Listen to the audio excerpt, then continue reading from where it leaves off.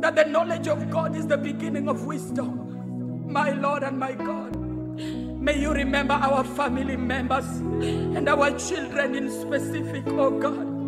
I want to pray that you may preserve our children in purity.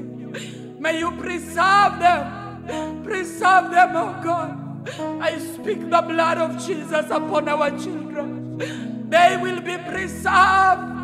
Their going out and coming in will be preserved. As they go to work, they will be preserved. As they go to school, they will be preserved.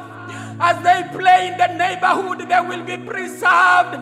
I speak the blood of Jesus, the blood of preservation upon our children this day, in the mighty name of Jesus. And I want to pray for the parents too. Lord, I pray for wisdom upon our fathers. I pray, Lord, that you may strengthen our mothers in our families. I pray, Jehovah, that you may uplift them even from the daily challenges, oh God.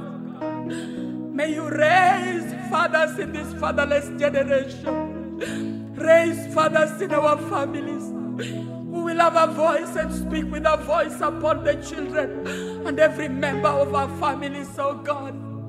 I pray, Lord, that you do that which only you can do in our families, in the mighty and everlasting name of Jesus Christ. May you raise up a man to fill every void. I want to commit the families that are fatherless right now. Maybe families that are having single parents before you this day. May you raise up a person in such families to fill the void of the mother, and to fill the void of a father, and to fill the void of the brothers and sisters, oh God. And on that note, I pray for the fatherless. I pray for the